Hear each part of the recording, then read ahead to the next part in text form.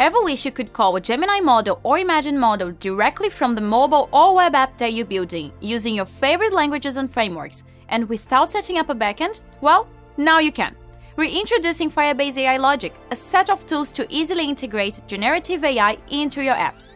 Among these tools are our client-side SDKs. These SDKs let you access Google's genAI models using either the Gemini Developer API or Vertex AI Gemini API.